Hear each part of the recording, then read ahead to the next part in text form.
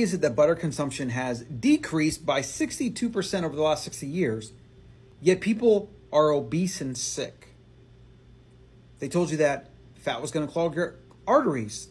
So if you stop eating fat, butter, which is saturated fat, then you shouldn't get clogged arteries and get heart disease and cancer and all these other things, which are at record highs and growing. Okay, here's the thing.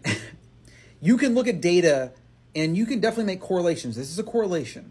We've had less butter consumption, yet people are sicker than ever. We've had less meat consumption, yet people are sicker than ever. We have more carb, processed food, grains, and seed oil consumption, and people are sicker than ever.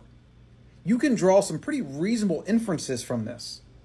You don't need some guy in a lab coat to go test on some rats or to send out 1,000 surveys to people and ask them questions about their diet over the last 6 months to be considered research so that you can then make a decision for yourself about your health.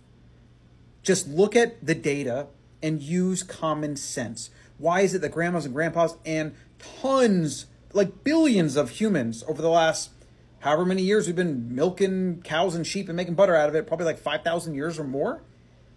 Why were all those people fit? I mean, some were fit, but they were lean. They weren't metabolically deranged. Ask yourself that question and then think about the modern environment today and you'll have the answer.